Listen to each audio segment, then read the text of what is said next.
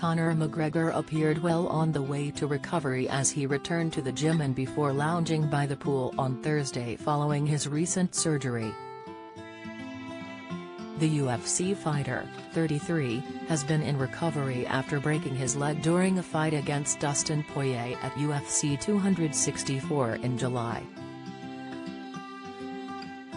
However, following successful surgery on the break, Conor stepped up his recovery by heading back to the gym while staying at the Beverly Hills Hotel, before hitting the pool for a sun-soaked afternoon. In a slew of recent social media snaps, the MMA star revealed his sharp new fade as he works on getting back to his best following the injury.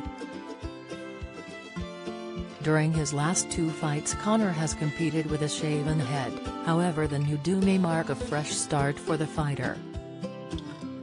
As well as showing off his new hairstyle, Conor also revealed he was back to weight training in the posts, but appeared to only be focusing on his top half. Following the workout, Conor took it easy as he shared a snap of himself lounging around the hotel pool. While hanging out in the sun, he received an abundance of designer deliveries, including a Louis Vuitton model car. Conor's training regime comes just under a month after suffering a broken tibia during his fight with Poirier during the main event of UFC 264 at the T-Mobile Arena in Las Vegas.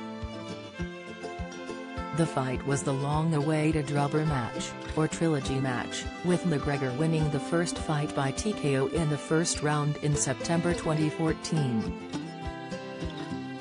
Poirier won the second fight in January via TKO in the second round during UFC 257 in January, with the trilogy fight taking place last month.